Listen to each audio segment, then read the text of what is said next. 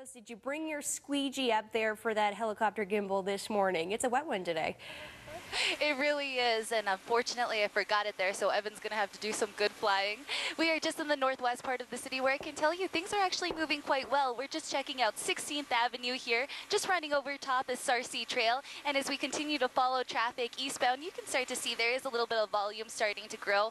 Nevertheless, still moving very well as this traffic here just approaches Home Road. That's where you're going to find a little bit more volume just as people enter the Bowness area, but ultimately stays nice all the way through to Shaganappi Trail. The 200 million extraordinaire ticket boasts an incredible 200 million in prizes. Let the celebrations begin. Just scratch and win at your lottery retailer. Up in Global One, I'm Gaby Rios. Thanks, Gaby. 644.